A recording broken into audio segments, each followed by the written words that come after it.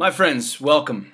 I had an experience the other day that I wanted to share, and I wanted to put this series together of what I'm calling my Sunday sermon, because I have found myself over the last year far more spiritual than I am religious, which means I find a connection with God, not necessarily in a house of worship, not necessarily in a location, but more in my heart, my soul, my mind, being in the outdoors, being in wilderness and nature, being with myself. And so this is my way of bringing things together on a Sunday, sharing things that I've had experiences with, and sharing the spiritual insight that I feel. So I had an experience the other day that was extraordinarily spiritual for me. I was actually at the airport. And I believe, for me, God is everywhere. We hear people talk about being saved, and have you found God, or when did you find God? God's never been lost. God's never been gone. The problem is, and the trick is can we see Him? Because He's everywhere. He's all over the place. He's in front of us 24/7. The question is, can we see?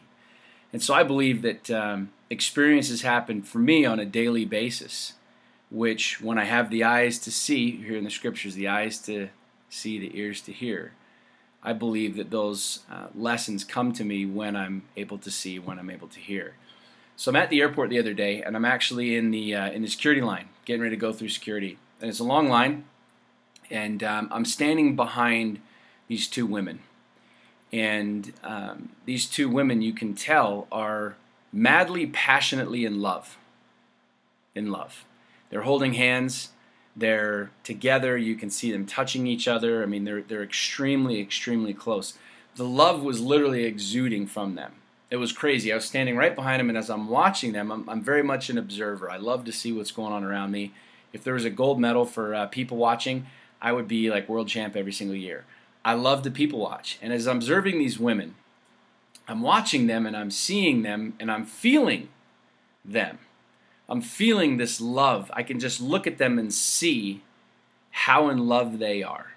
Like, just, you know what I'm talking about. When you see someone, when you see something, and you just have that feeling in your heart, in your soul, in your gut, that these two women love each other passionately. Passionately. I was raised in a Christian household. I was raised to believe homosexuality is wrong. I'm not here to debate whether it's right or whether it's wrong, or what your beliefs are, or what the scriptures say, this or that or the other. As I'm looking at them, I can't help but feel the love and the genuineness of the affection that these two women have for each other. And it was touching to me. It was really, really touching, because there's members of my family that are gay. And so I've experienced homosexuality. I've experienced the gay lifestyle for a lot of years, and so it's not foreign to me. I'm not scared by it. I'm not intimidated by it. And as I looked at these two women, I just felt love. I felt love. And the interesting thing, and where the lesson came in for me, was about 2 or 3 minutes later. I'm in Salt Lake City, which most people know. Salt Lake City in Utah is home of the Mormon Church, and so the Mormon Church is extremely prevalent here. I think the statistics are like 76% or 77% of the members of Utah are LDS, or are Mormon. As I am standing there, I see these two sister missionaries, the two Mormon missionaries, that come walking like right by me. So I'm walking this way in the line with this lesbian couple in front of me, and these two Mormon missionaries walking the other way. And it was this distinct paradox, this distinct shift for me in my mind, because I was a Mormon missionary. I was born and raised Catholic. I was Catholic for 17 years. I joined the Mormon Church. I went on a Mormon mission. I was married in a Mormon temple. I was Mormon for a lot of years, and technically I still am. As I mentioned, I'm not religious right now. I don't necessarily prescribe to any one particular thought, theory, notion. I find myself far more religious, as I said, spiritual than I am religious.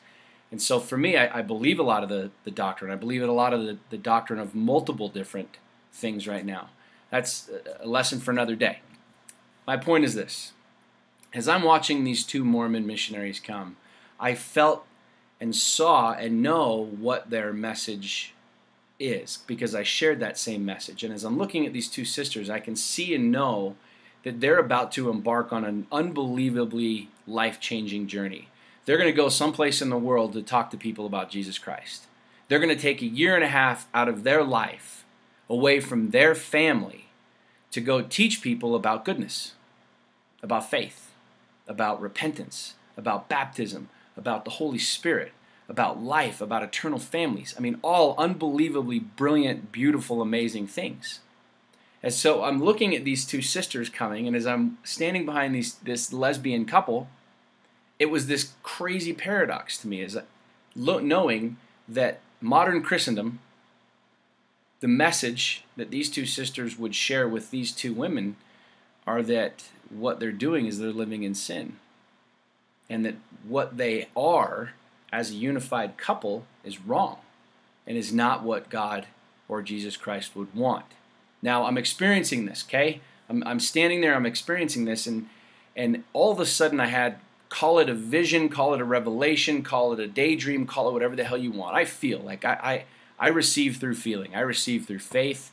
I literally have found myself in a place where I can open myself up, and when I pray in the morning, I don't ask God for anything. I quit asking God for things years ago. I get on my knees and say, Heavenly Father, thank you for another day. Thank you for my children being alive. Thank you for my health, my strength. Thank you for the freedom. Please bless the soldiers. Please bless my family. I'm going to go out today. I'm going to wage war, and I'm going to go out and I'm going to kick ass. And where you need me to be, put me. The people that you need to meet, have me meet them. The messages that you need me to share, put them in my mouth. I'm going to go wage war. Do with me what you will. That's how I pray. That's my message. That's my connection with God every single day, and I share that connection multiple times with God every single day.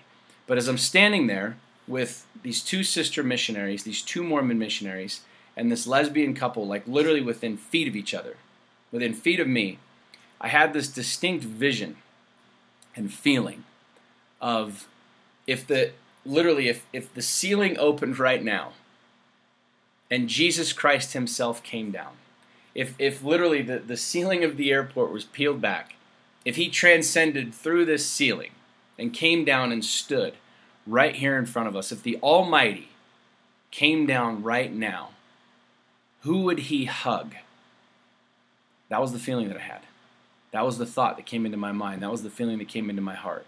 If Jesus Christ came down right now and stood inches away from these two Mormon sisters who are about to go out and embark on an unbelievably, radically life-changing, beautiful experience, and these two lesbian, this couple, this gay couple, right in front of me, who would he hug? It was a profound experience for me. It was an unbelievably spiritual experience for me, because I answered that question very, very quickly, very, very simply, and I saw and felt the power of deity in that moment. And I realized that Jesus Christ would hug both sets of women, all four of these women equally. That he would shed a tear equally with all four of them. That there would be no division, there would be no hypocrisy, there would be no scarcity. That he would embrace and hug all four of these women equally, the same, as daughters of creation, as daughters of God. And it blew my mind. It blew my mind. It blew my mind for a lot of different reasons, and it literally brought me to tears as I'm standing there. I'm sure people were looking at me like, what the hell's wrong with this guy over here, right? But I saw and felt the power of deity in that moment, and knew that Jesus Christ would embrace all of these women equally. He would embrace them equally. And so the lesson today is this. The lesson that I got is this. There's people in life that we don't like. There's people in life that we have beef with, that we have arguments with, that we have strife with, that we don't like, or we judge. A mom, a dad, a brother, a sister, an aunt, an uncle. You know, that cousin of mine is sleazy. You know, that uncle of mine, he's a total crook. My kid's a total friggin', drug addict, this, that, and the other. We stand in places of judgment 24/7 with everyone that we encounter. And as I looked at this gay couple, and as I looked at these Mormon missionaries, polar opposites, and I realized that as I stand looking at the people that I encounter every single day, and as you stand looking at your family, looking at friends, looking at colleagues, looking at coworkers, and placing that label of judgment of this person is this, or this person is that, or this person is not as worthy as this person is. The question is this: if the roof was peeled back right now, as you sit in a room listening to me, potentially right across from the person that you have this angst, this frustration, this judgmental stance on, if the roof was peeled back right now, and the Almighty came down, and Jesus Christ stood right in front of you, who would he hug? You or them? And I would have you consider that he would hug both of you equally. That's the lesson that I got from this. That's the lesson that I learned, is the division is in our own minds. The judgment is in our own minds and in our own hearts. As Jesus Christ would come down and he would share with us, and he would teach us, and he would show us, there is no difference. There is no difference. He would hug us equally. He would love us evenly. So my friends, that's the message for you this fine Sabbath day. Enjoy your day. Enjoy your week. Enjoy every moment, and make it an epic day.